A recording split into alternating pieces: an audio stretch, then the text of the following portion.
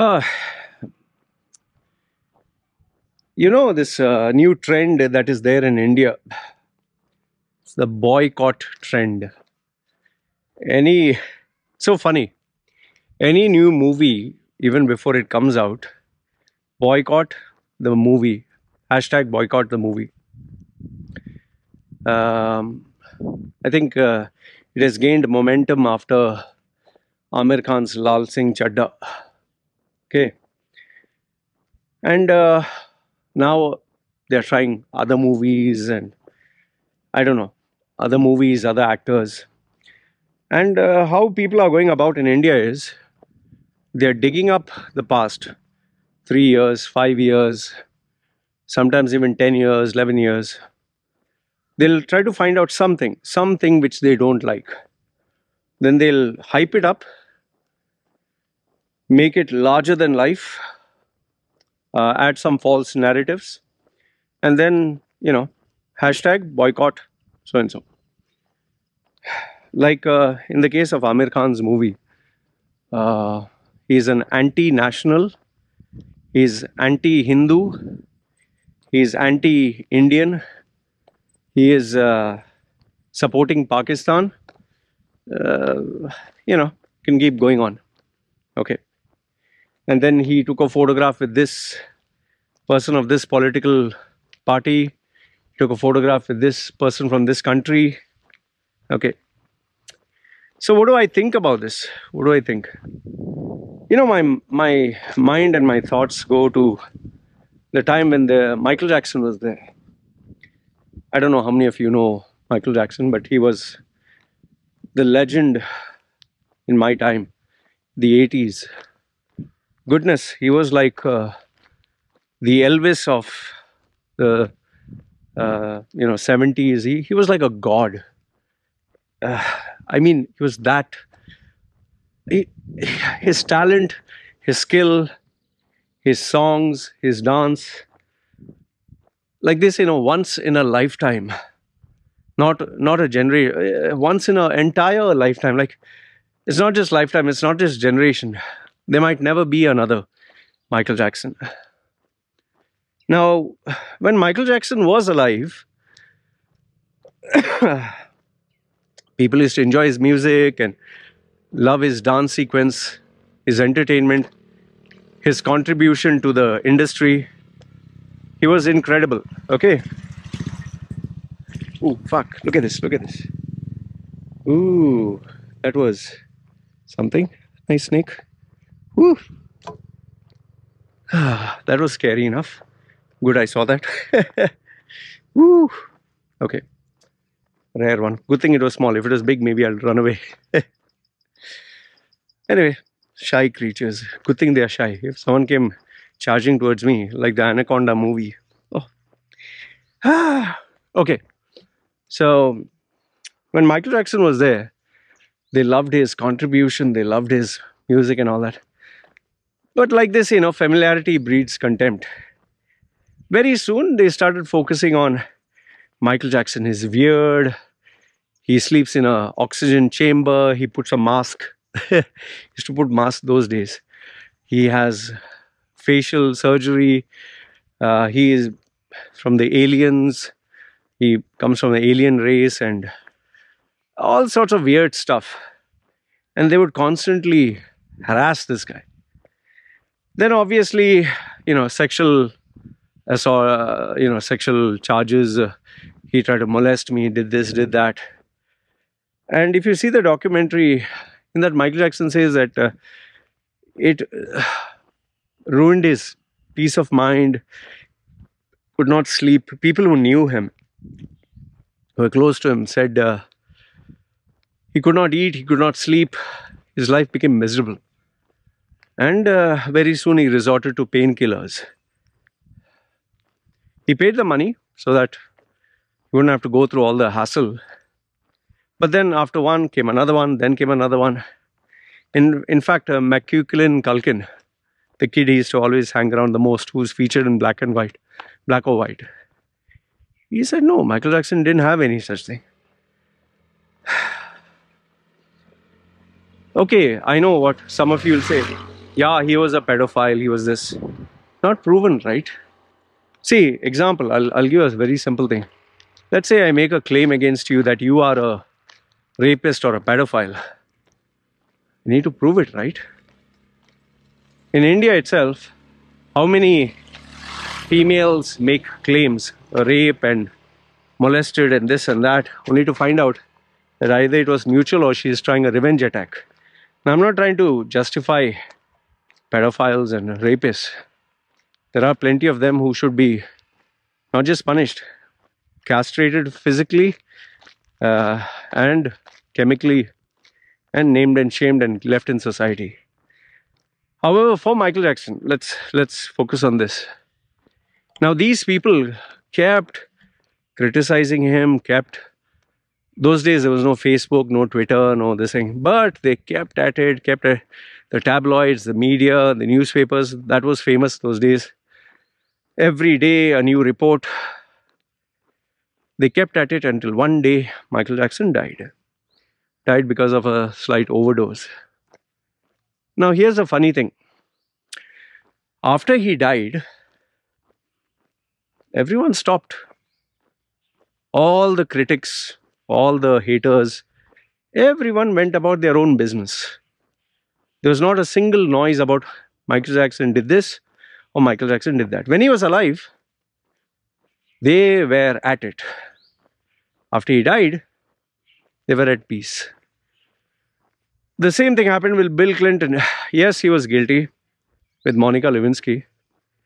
But as long as he was in the position of power and he was up there, they rallied against him left, right and center. Without even having a look at his record, what did he do for the country? In fact, if you search, do a little bit of Google search, it is only during the presidency of Bill Clinton that the deficit nearly, become zero. He's the only president. You can correct me if I'm wrong. He's the only president. But the critics only focused on the bad until he was gone. What I've noticed now is if you're talented, if you're gifted, if you are having something, there are so many haters, so many critics. And these people who are critics, see, what does it take to be a critic? Nothing. You just need to have an internet connection, smartphone, free app. Oh, this is shit, boycott this. Like, the person who's criticizing, can you do something? Can you create something? Can you make something worthwhile? Even for me as a critic, when I criticize a movie or... It's very easy for me to do that. Oh, this movie was not good. This acting was pathetic. But then if I have to do it, I can assure you it'll be much more worse. Like, for example, I'm being very transparent about it. I absolutely cannot stand Shah Rukh Khan's acting. I'm being specific here. Huh? Shah Rukh Khan's acting. But as a businessman, unbelievable. As a brand, nothing but you have to bow down. He is a legend. But his acting, I'm not a big fan. All this quivering lips and this and that. In fact, I don't even like the choice of his movies. I don't know, maybe he has made some nice movies. Some people have said. But see, he caters to the Indian audience. All his ridiculously funny movies. It's over the top. For me, it doesn't gel. If you ask me, a movie like The Lunchbox, I think Lunchbox. Oh, unbelievable. I like movies with a strong show. Even Amir Khan, I love that guy. I think his movies are great. But Lal Singh Chadda, you'll not believe, I managed to get a pirated copy through my groups. I actually struggled to see the first 10 minutes. Really, I struggled. I'll give you my review later on. But at least in my case, I'm being fair about it. I love Amir Khan. I love his movies. But if he does or creates a movie which is not good, I'll criticize that. I'll be fair. And I'll give my reasons why as a audience, as a member of the audience who's, who would pay money to watch a movie. Okay, agreed. This one was pirated. But where my bone of contention is, even before the movie is released, even before, why are you boycotting it? I'll tell you, just go behind the scenes of Lal Singh Chadda, the making of Lal Singh Chadda. I love watching those behind the scenes, how they made the movie. Oh goodness, it's unbelievable. The effort is Herculean. It is unbelievable. In every of those shots where Amir Khan is running, okay, he took his crew of 100 people, his entire crew of 100 people, to every location. Just can you calculate that? The cost for travel, the cost for stay, the cost for food, the logistics, the machinery. I mean, it's unbelievable. You're spending millions. Just try doing that. Just simple. You and your family go for a holiday and think you're going to 10 different places where you have to meet 10 different people. Even a simple holiday, for that, you'll have to make sure you have everything, right? I mean, I have nothing but respect for the guy. From the CGI to the movie to the shooting. Okay, agreed, I don't like the movie. Now, let me give you a movie which many were criticizing, but Hindu nationals or Indian nationals, they were supporting. What is the name? That Kashmir Files. Now, many people are saying this is anti-Muslim and whatever. I looked at it, I watched the movie with an open mind. And I felt that was a brilliant movie. It was fantastic. It was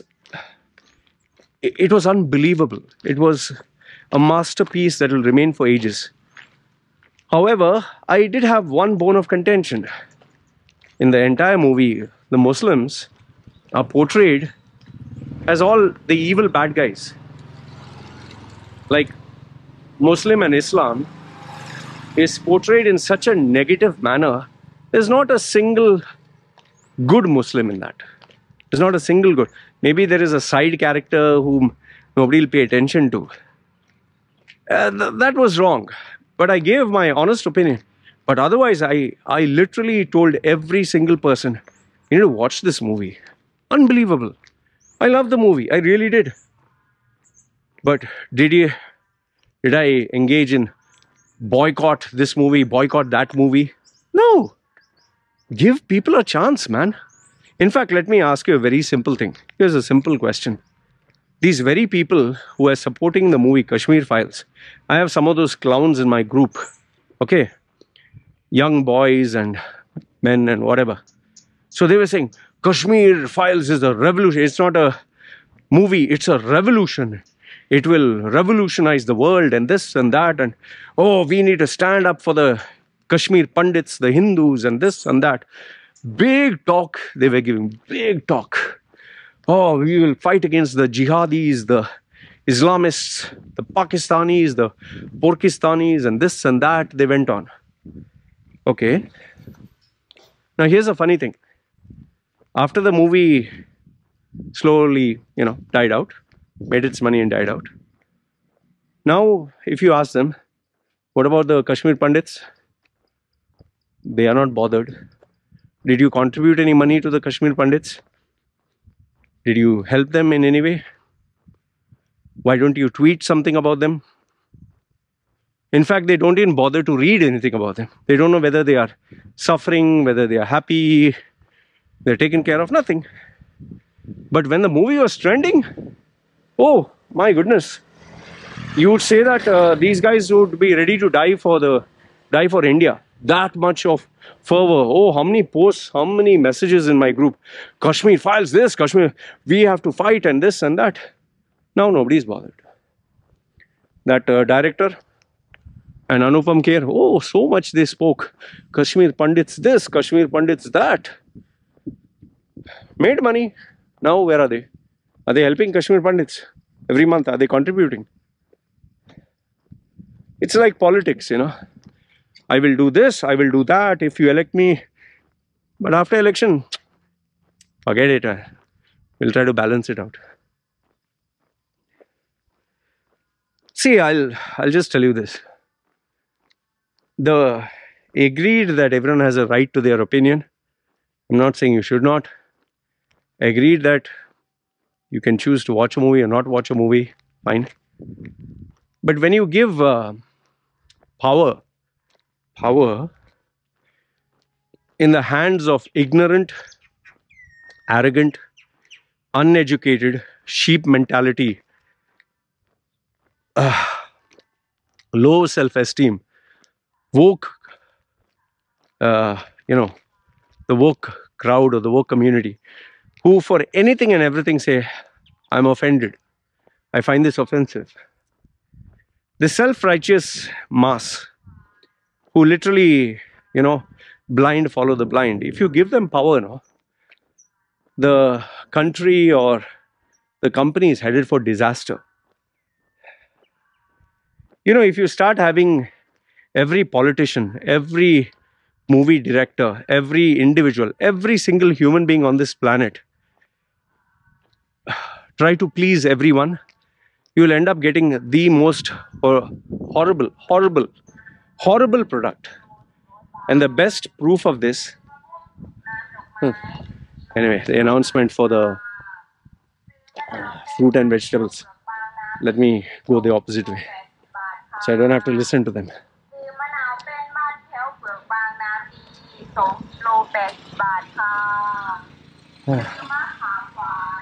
They also have to do their work, right? Like I'm doing mine. See, I'll give you a simple example. Just check the Marvel universe. Ever since they came out with these movies, the new Marvel, where they made everyone woke, where they made one guy is LGBTQ, one person is from Pakistan, one person is from India, one person is Latino, one person is transgender, simply putting people for the sake of catering to the woke audience. What happened? What happened to Eternals? Mega flop. What happened? They made what? Superman or Superman gay? From when did fictional characters have a sexuality, man? They are discussing about even cartoon characters, Mickey Mouse, Minnie Mouse, are they LGBTQ? And why is all this happening? Because you're trying to please everyone. And if you do that, you're going to end up, forget with substandard products and services. People who can really make a difference, they'll not want to be there or create anything. Like for example, let's say there's a movie director or someone who wants to make an amazing movie. He'll think, fuck, if I make this movie, they'll hashtag boycott this, boycott that. Is it worth the headache? After all the sacrifice, everything else Amir Khan did, you don't want to watch the movie, don't. Boycott for what? Oh, he hurt Hindu sentiment. He made that character dress up like Shiva. A bunch of, I don't know, even to call you pussies, it's insulting pussies, It's like bunch of what? I don't know what. Pathetic human beings here. And if you watch the people who are, like when they take the video, they take the interview, and they are asking, excuse me, what did you think? Just look at that individual. Well, we have to boycott, both kachara picture. You didn't even, it's not even fucking released, man. What the fuck are you talking here? The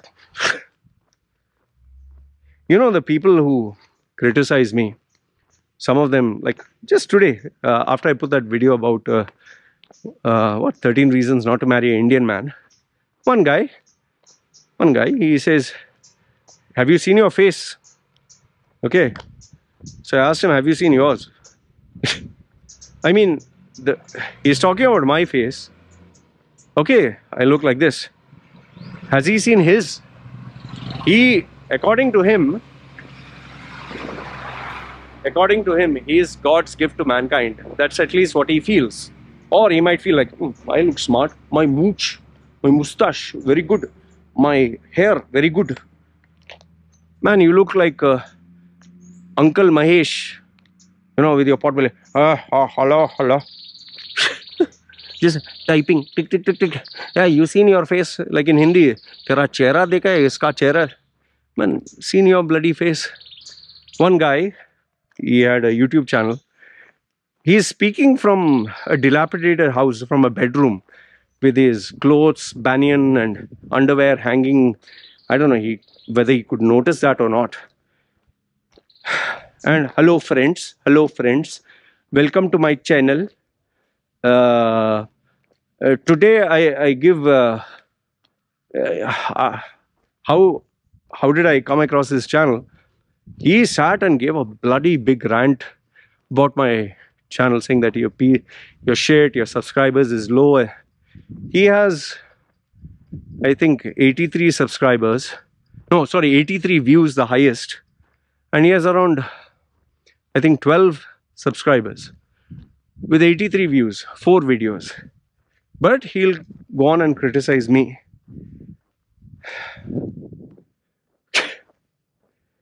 See, these people who get offended, they're all small minds. I'm telling you this, and I don't respect those individuals. This boycott, that. I seriously don't respect those individuals because as it is, they are not accomplished anything in life, neither they will, nor they are of any use to society, nor do they contribute anything, but they want to be keyboard warriors. Boycott, oh, come, boycott. I can assure you this, if Twitter and Facebook and all would charge $1 per month, just $1, most of these clowns, majority, maybe 50-60% would vanish. And if you charge money per tweet, you can be rest assured only companies will do that. None of these idiots will, because they're freeloaders. They want everything for free, no? Anyway, all I want to tell you through this video is we Indians, I'm focused only on the Indian market. I think you need to stop this boycott bullshit. Let artists create something. Watch it, give them an opportunity, whether it's Brahma Rashtra or don't boycott a bloody movie, man. Don't boycott a person, or let them say their piece, give them a platform, let them do their thing. Watch it, and after you have watched it, give a balanced review. You can say this is a crap movie, but just by saying crap movie, at least give some, okay, I didn't like the storyline, I didn't like the characterization. I do not know even if half the people have the intelligence to articulate their thoughts, other than saying, hey, bagwas picture hai yaar. Can you articulate something more than that? Bagwas picture means it's a total crap movie. When you have uneducated masses, labor class mentality, rupee earning individuals who have access to Twitter and, oh, boycott this boy. It's a pathetic state of affairs. Why do you think so many people with so much of talent and skill, they are leaving India? So many. Why? Because of this stupid cancel culture, this woke crowd, this boycott this and boycott that, or I'm offended, or this is offensive, or I'll file a FIR now for Amir Khan. He has an FIR on, oh, one doctor said he's insulting disabled people.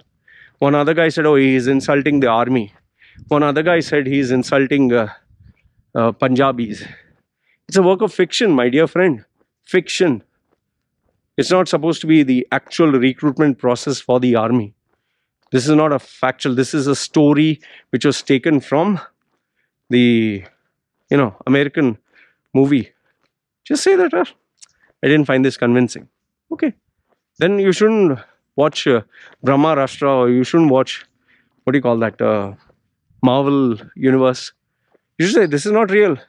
How can you have a superpower? How you can have a hammer? How you can turn green? You should say all that. This is not realistic, right? Yeah, selective.